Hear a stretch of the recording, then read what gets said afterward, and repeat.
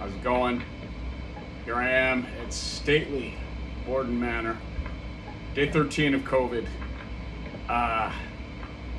It's bumming me out. We were supposed to play tonight with Tarantula Mountain. Fortunately, they were able to get the gig covered. I know they're going to be awesome tonight. Traces left, played last night. Would have loved to have been at that, but I don't want to get anybody sick, right?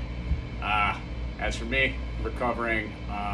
It's bumming me out not to be out there, especially it really hurts to miss a show, but we got one coming up soon, and I would like to give you a taste of some of the new stuff, yeah?